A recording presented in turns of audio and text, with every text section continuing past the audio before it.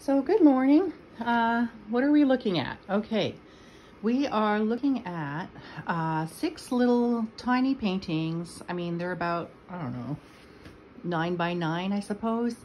And they are from last spring, and I forgot entirely what materials I used, and I didn't write it down. So this is why notes are important. Studio notes are important, and I was not taking studio notes when I did these. Whew.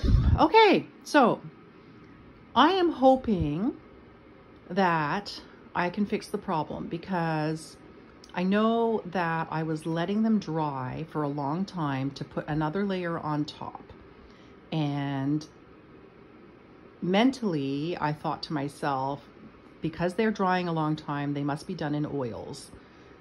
But now that I am trying to put a layer of oil without color on top so that it prepares it for either eventually varnishing or another layer of oil paint, I'm seeing that the oil is being absorbed unevenly, which means something, but I don't know what. I'm like, oh, did I use acrylics? Because I wanted them done fast. Like, what did I use? Damn it.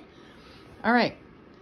So the only real solution is either to let them dry with this thin bit of oil on them and then varnish them and be done. Or attempt to put another layer of paint on there. I'm not going to do that. That's just not going to work. All right. I think that I missed my chance to finish these. So I'm going to call them finished. These are now finished.